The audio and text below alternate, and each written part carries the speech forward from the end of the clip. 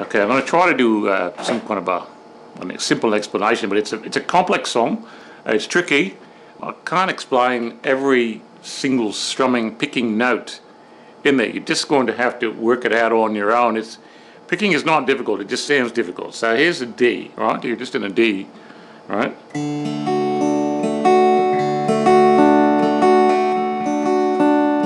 That's just regular D, and just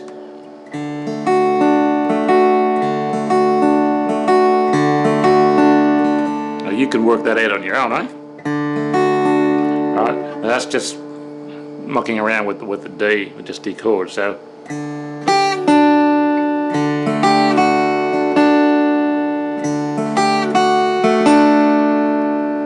okay, so you're going to be zooming in on this and stuff, so you'll see it.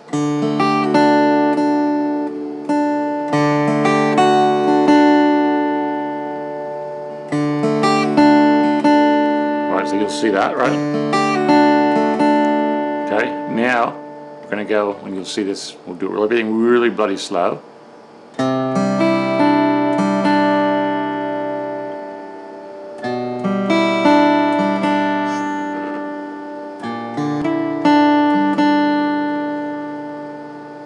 Okay, it's a stretch going from here to here. If you've never done this, right now my wrist is hurting pretty badly. Let's try that again.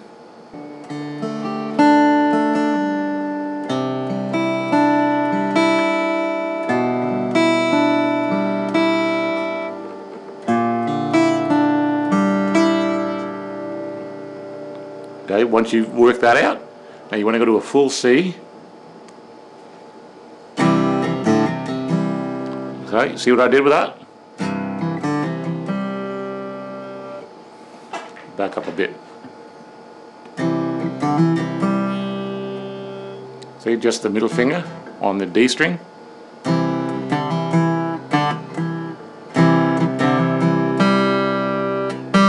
So you're hitting the G string there, and hitting first a D, do a little hammer on, make your hand do that.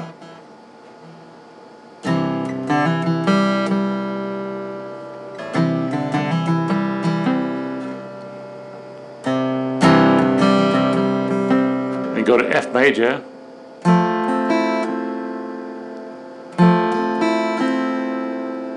And here's something called an E suspended 4.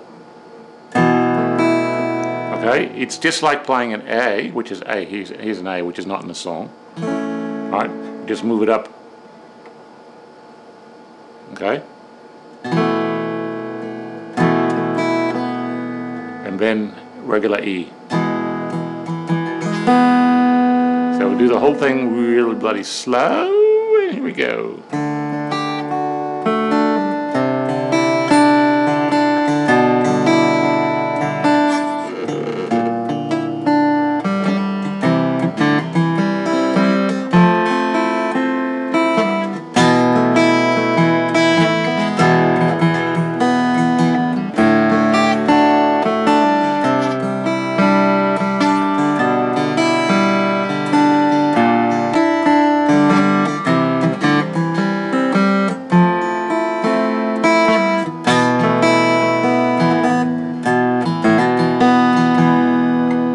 But that's the whole song. The whole song does that same pattern throughout the whole thing, the verses and all that.